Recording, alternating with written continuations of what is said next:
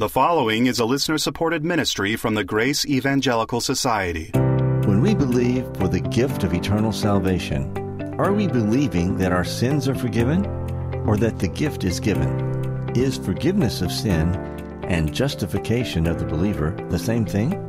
How many things happen at the point of saving faith? We will think about these things today on Grace in Focus, and we are so glad that you are with us. This is the radio broadcast and podcast ministry of the Grace Evangelical Society.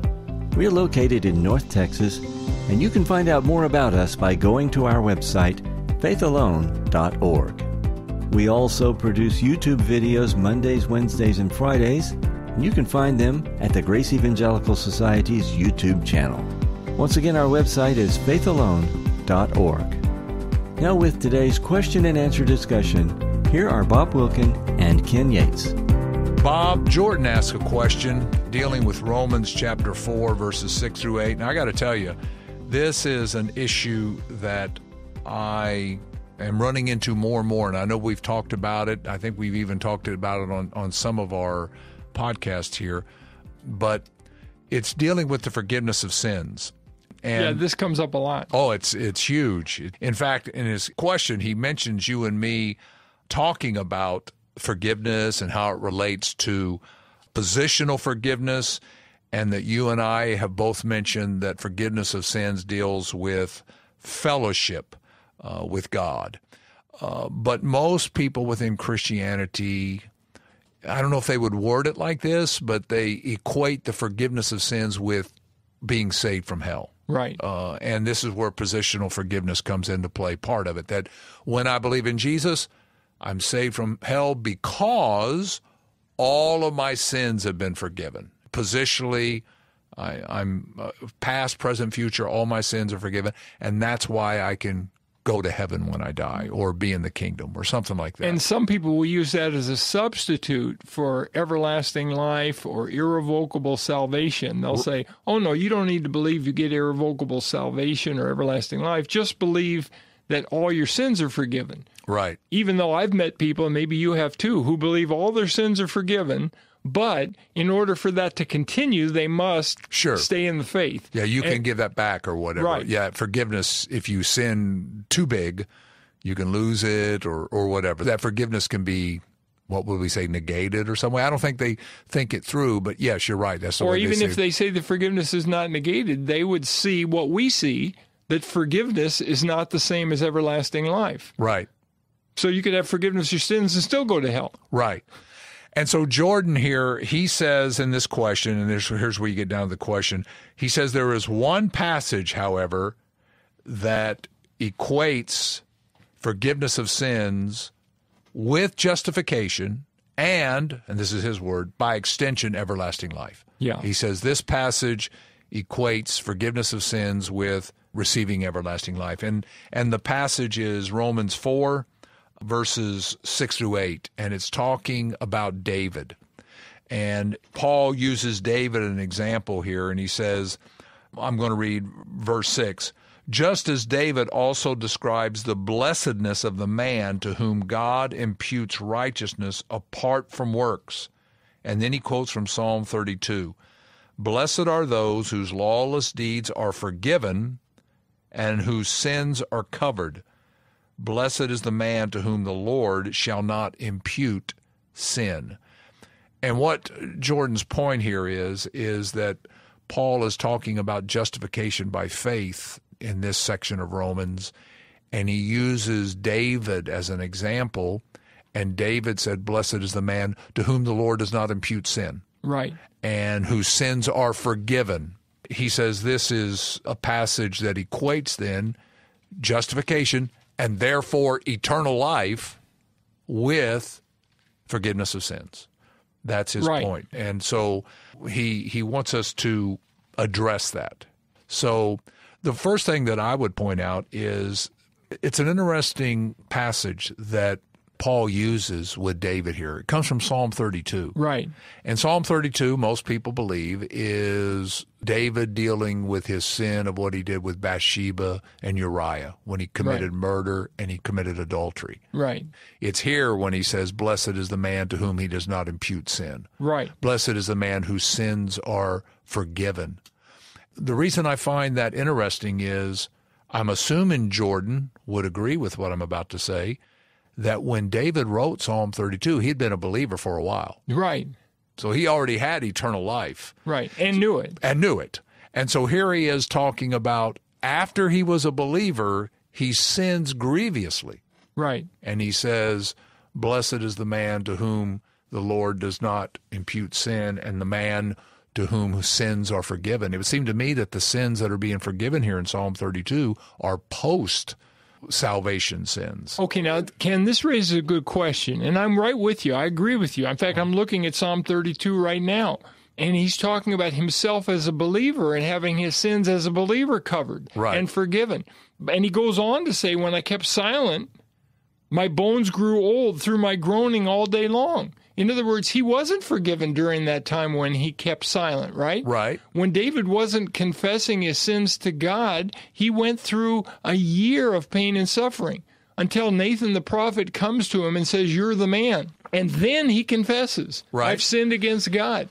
Now, it's funny, he sinned against Uriah and Bathsheba too. Right. But he sees ultimately his sin is against God, right? Right. And that's the right attitude. Ultimately, although we sin against people, the biggest offense is against God himself, because God has called us to love one another, not to hurt one another, not to kill one another, not to commit adultery.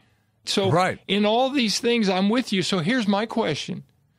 Going back to Romans 4, I see why he uses Abraham in verses 1 through 4. Absolutely. Why does he even use this quote from David then? Is it legitimate for Paul to use? I mean, obviously it is. I'm using that in a rhetorical sense. But why does he use it here? Please plan to join us at Camp Copus in Denton, Texas. The Grace Evangelical Society's 2024 National Conference is May the 20th through the 23rd.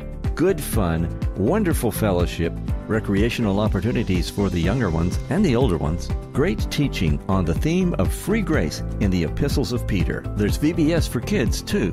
More information and online registration now at faithalone.org/events.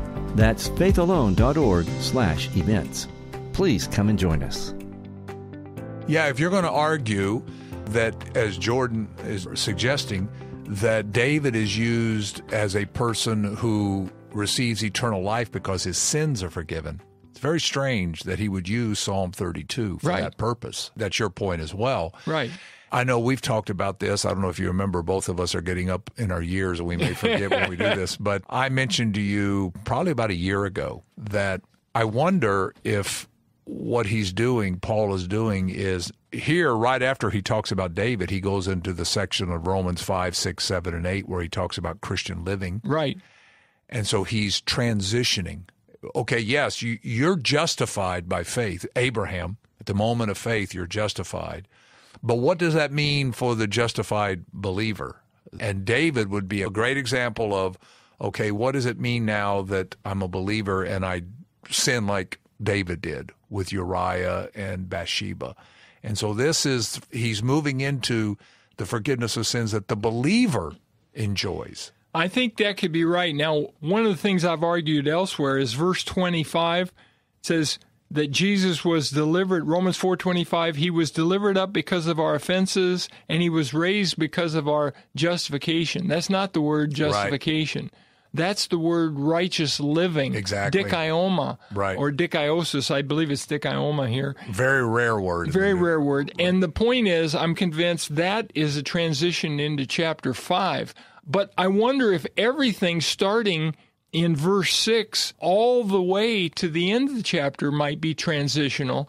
In any regard, I would say the only reason David can say what he says in Psalm 32, those opening verses quoted here in verses 7 and 8, is because he knows he's already justified by faith. In other words, Paul can legitimately say this because David would not be able to say this if he did not believe he was already justified by faith before the Lord. Well, that's a great point, and I agree with you. I do think there's this transitioning, and I think that's missed by most people. In fact, when I was teaching Romans before, I missed it. I always just saw, like Jordan did, that David is just repeating Abraham's experience. But in Psalm 32, that doesn't seem to be the case at all. And I think your point about verse 25 is spot on, that he's making this transition. Yeah, and look, if some of you are Bible college or seminary students and you're writing a thesis or a dissertation, this would be a great topic. Oh, right? By the way, also in this question by Jordan,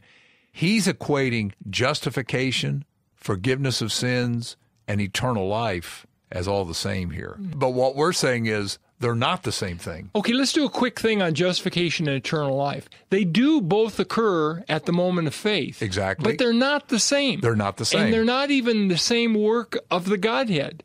For example, regeneration is done by the Holy Spirit. The Holy Spirit regenerates us. But justification seems to be, at the very least, a work of God the Father. He declares us righteous. God the Father does. Now, there seem to be a few other verses that may suggest this is also a work of God the Holy Spirit. But that's another good topic for discussion. Is justification only a work of God the Father? But the point is, justification is to be declared righteous. To be regenerated is to be given everlasting life. Well, we're given everlasting life at the moment of faith, and we're declared righteous in our position at the moment of faith, but those are two separate things. Schaeffer had 33 things that happen at the moment of faith. We become part of God's family. We become a child of God, John 1, 12 and 13. There's lots of things that happen at the moment of faith, but the question is, what is it that is the bullseye? And the bullseye is that I have everlasting life. Now, I think you could hypothetically make the bullseye that I've been declared righteous forever, but the Lord doesn't do that in the Gospel of John. Yeah, and so when we deal with this third element, which is the forgiveness of sins, how are we going to word this? The use of David, what is Paul's point here? Yes. Okay, so he's a justified believer, and now his sins are covered. Sin with Bathsheba and Uriah. Is it too simplistic to simply say, okay, as a justified believer, someone who has eternal life, those are not the same thing. Right. I have access to God, and now my sins can be forgiven as I approach Him, as I confess these sins to Him or something like that. And that's a blessing. Yes. But the blessing presupposes justification by faith alone. Exactly. And I'm good with that. Yeah. By the way, y'all, Ken and I believe your daughter Catherine are writing a book on the forgiveness of sins, and I'm looking forward to seeing it. Well, this was an outstanding question. We hope that in this short period of time that we give you some food for thought. Until next time, keep grace in focus. Be sure to check out our daily blogs at faithalone.org. They are short and full of great teaching, just like what you've heard today. Find them at faithalone.org/resources/blog. We would love to hear from you. Maybe you've got a question, comment, or some feedback. If you do, please don't hesitate to send us a message. Here's our email address. It's radio@faithalone.org. That's radio@faithalone.org. And when you do, very important, please let us know your radio station call letters and the city of your location. On our next episode, is there any difference between believing in Jesus and believing on Jesus? Hope you will join us. Until then, let's keep grace in focus. The proceeding has been a listener-supported ministry from the Grace Evangelical Society.